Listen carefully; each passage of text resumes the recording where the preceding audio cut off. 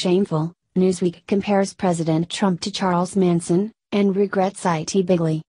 Newsweek has set a new low in journalistic integrity, publishing a piece on Tuesday connecting President Donald Trump and recently deceased cult leader Charles Manson. The backlash was so immediate, however, that Newsweek suddenly discovered their journalistic standards after the outrage.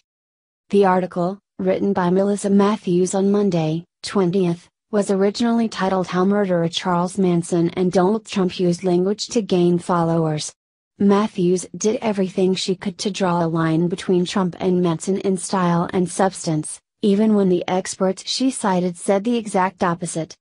The implication, of course, is that both appeal to the darkest side of human beings to push them to do terrible things.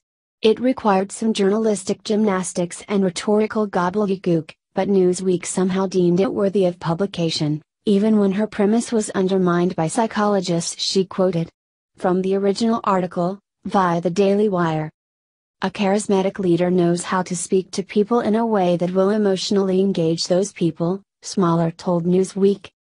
Smaller is clear that he does not believe President Donald Trump is similar to the convicted killer, or that their followers have any shared beliefs or characteristics, but he did say we can look to the current president to see how language is used to form a bond with followers.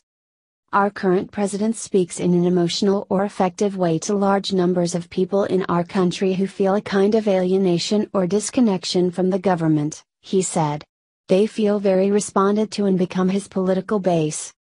Here is the tweet from Newsweek promoting the article.